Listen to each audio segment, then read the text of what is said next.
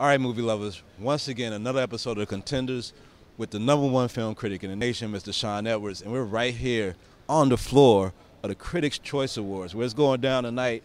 But today we want to talk to you about the Oscar nominations, because the last episode we predicted who would be the nominees, and now that we tried, and now that we got the official list, we want to talk to you about who's gonna win and who should have been in. So, just like last time, we're going to start with Best Picture. And ironically, we're sitting right here at Straight Outta Compton table for Critics' Choice Awards. And there probably won't be a table for the Oscars because they only have And finally, we are pleased to announce the films selected as the Best Picture nominees. They are The Big Short, Brad Pitt, Dede, Gardner, and Jeremy Kleiner, producers. Bridge of Spies, Steven Spielberg, Marc, Platt, and Kristie, Macosko, Krieger, producers.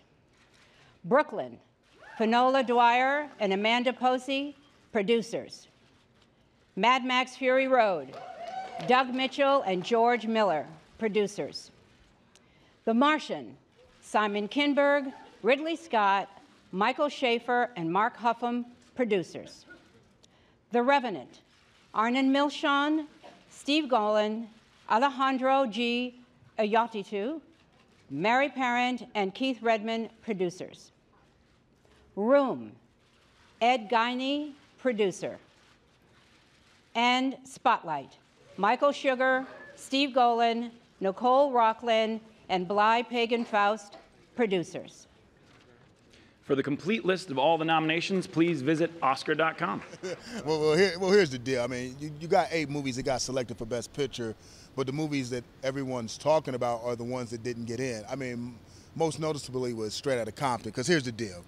It got a Screen Actors Ensemble nomination, it got a Writers Guild nomination, and it got a Producers Guild nomination. Now, that's 3 out of the 4 major guilds. Generally, when a movie gets that many guild nominations, it's a shoo-in. It's a lock for a Best Picture nomination. So if a movie like Straight Outta Compton gets 3 out of 4 of the major guild nominations and still doesn't get the Best Picture nomination, what is it going to take to get a movie about the black experience to get a Best Picture nomination? Because you got to figure, you know, they always say, well, it's not based on a quota system, it's not based, you know, of lack of merit, but then again, it doesn't get in. So you got to figure that, you know, there's some other factors at play here, because the movie didn't get nominated for Best Picture because it was a quality movie. Because you validated it. You said it was well written, you said it was well acted, and you said it was well produced. And in my opinion, it also deserved a Directors Guild nomination for F. Gary Gray. So when you have a movie that has that sort of criteria and it succeeds at the level that the movie succeeded, because it also was a box office hit, then you got to wonder, I mean, what's the deal? Now, I was not surprised by any of the nominations, but I was very, very disappointed. But I just wasn't surprised. But, you know, Straight Outta Compton is a movie that a lot of people are talking about, which got snubbed. And, of course, the big one, the movie that's like too big to fail or too big to ignore, was Star Wars: The Force Awakens. I just knew they were going to just, like, put it in because you have to put it in. I mean, it's a well-made movie. It's a big movie, and it broke box office records. And you know, J.J. Abrams did his thing. So I was a little surprised by Star Wars. I was a lot of surprised by Straight Outta Compton.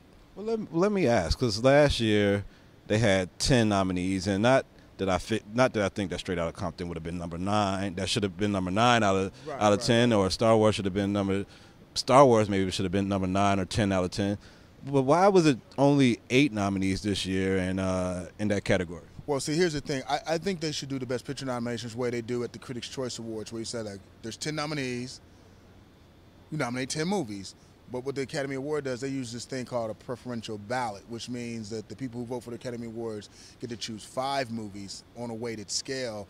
So if not enough vote, if a movie doesn't get enough votes, then it's not slotted in. I just think they should take the 10 movies to get the most votes, and so then when you say you have 10 slots, you have 10 movies to fill those slots. I mean, that's why I like the Critics' Choice, because, like, okay, we tell you up front, we have 10 slots, so there's 10 movies to get nominated for Best Picture, and I think that's the best way to do it, because when you start having to figure out algorithms and new math to figure out which movies get in, then you have things happen, which happened this past Thursday, which you only get 8 out of the 10 slots filled with movies, because by right, I mean, and I don't know how you weight it, but it would have been nice to see 2 other movies get in, because a lot of people thought that, Sicario should have got a nomination, or Ex Machina should have got a nomination. I mean, there were some solid movies that got left out. I mean, Carol got left out, which blew me away. I mean, so you got, a lot of movies got left outside the party, like Carol, Ex Machina, Star Wars, Straight Outta Compton, Creed, Beast of No Nations, Concussion. Yeah.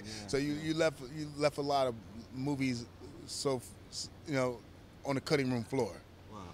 So when you look at it, and you look at who's hosting this year's Oscars, and do you think that that's going to be a point of? Do you think that's going to come up on stage with? Well, see, here's the thing. I mean, I don't. It shouldn't be like that, because the thing about it is, we all like movies because we love them. You want it to be. It should always be like a celebration of excellence. I mean, that's what it's supposed to be about. When you have the Golden Globes, when you have the Critics' Choice Awards, when you have the Academy Awards, it's supposed to be a celebration of excellence of the movies that were released for a particular year. And I think that should always be the focus, because, in my opinion, it diminishes what the filmmakers, it's hard to make a movie. Not everyone can make a movie. So when you put in the time and you put in the effort, and and you create something that people watch and enjoy, you much rather have them talk about and celebrate that artistic achievement, and not other forces to kind of diminish what all these hard-working people went through to make these things happen. Because I mean, it's sad, because number one, I think it's hard when you have movies compete against one another, because I mean, there's different genres, different types of movies, people have different tastes, but it should always be about celebrating the excellence of cinema, and just kind of do away with the other issues that tend to pop up, because that's not why people make movies, and that's not why people love movies. One thing that I keep seeing come up in the Twitter blog and everything else is that, well, the voters didn't even watch it. And I know when it gets to nominations and nominees, the voter guild has to.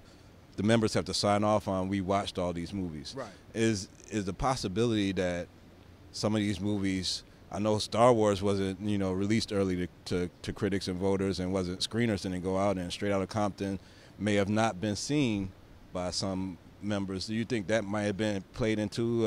Here's the deal. I hope not. I mean, and that's the thing, because I mean, number one, if you know that you're going to vote at the end of the year, you would hope that people are watching movies all year round.